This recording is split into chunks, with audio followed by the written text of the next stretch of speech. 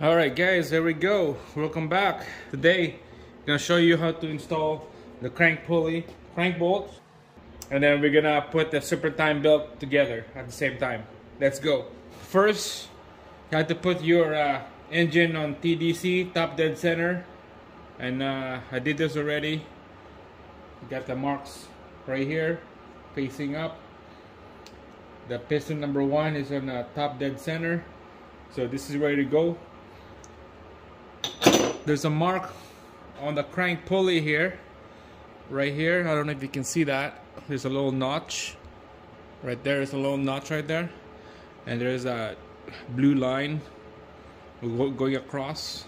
That notch has to line up with the marking on the timing cover. And on the back of this pulley, there's a little V-shaped notch right there, so that's only go one way, and that would be the 12 o'clock. Goes like this, okay? 12 o'clock, and then the mark right here is about 3 o'clock. Alright, so let's put this pulley in here. Check your mark.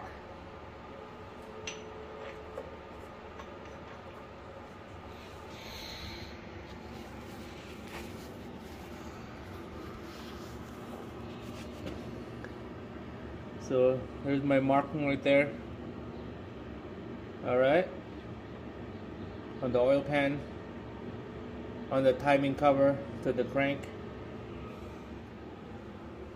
Alright, so we're just gonna snug it up. I use 15/16 socket here. Just snug up the crank bolt. Alright guys, here we go. Let's tighten this crank bolt up to spec. But first, I'm gonna show you this build trick again. I got a lot of videos on this build trick. Gonna post them on the description down below. Build trick is what holds this crank pulley steady so that I can torque that bolt down to spec, so it's not gonna turn the crank with us. So what I'm gonna do, I'm gonna route the belt in here. Just a good old belt laying around in the garage. So this is what I got here, just like a power steering belt. It's a tiny little one. So this pulley turn clockwise, goes this way. So we're gonna tighten the bolt going clockwise. Alright guys, there we go. Gonna route this belt. You go around this idler pulley here. Just gonna bend it in half.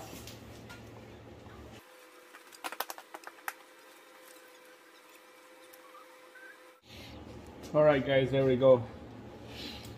We're just gonna give this a little test so you can see that when we're spinning the crank, it gouges in that little bend on the belt that is gonna hold the crank pulley.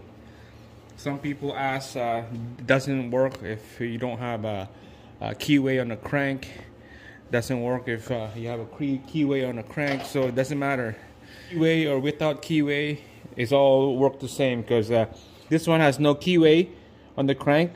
So the more the tighten the bolt, the more it gouge the pulley to the crank. That would press itself that it's not gonna spin out on me.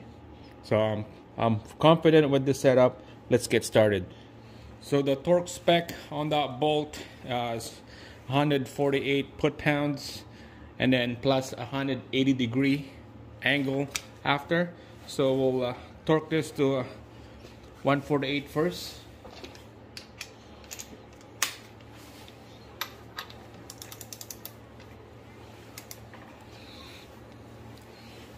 Alright, here we go.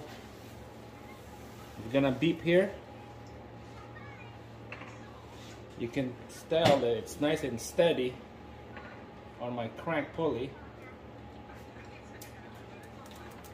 Oh my god, that's only 140, so I need 8 more pounds.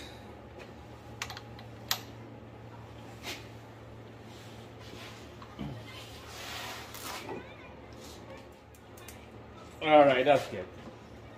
Alright, so I have to add 8 more pounds at the end to make it 148, and you can tell that it holds this crank pulley nice and steady, and my my belt here, it went behind the idler. Just turn the pulley backwards and get the belt out.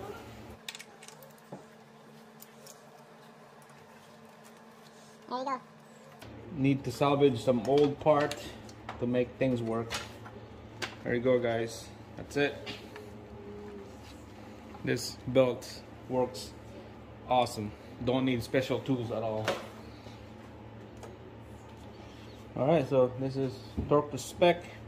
Bring it back to TDC.